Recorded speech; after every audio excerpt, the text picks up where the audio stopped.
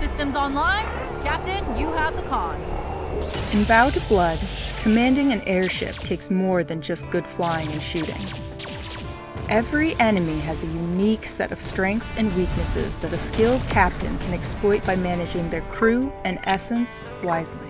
Captains have 2 crew members to command. With me on engines, I can keep things from overheating, giving you the chance to take us to a higher top speed. When I'm at the sensor station, I'll keep your HUD current with the latest data.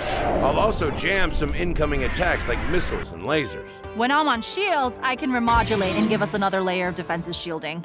Cool, right? When I'm in drone control, I'll send out our Mashi drones to disable enemy. When I'm in the turret, I'll use the turret to shoot things.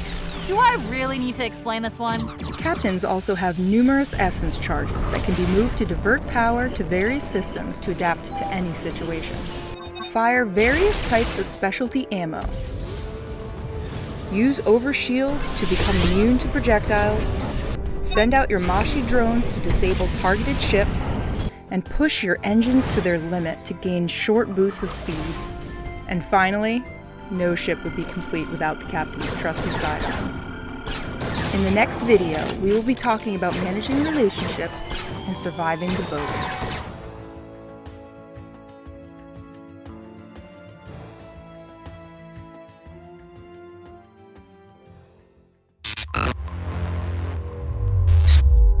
PlayStation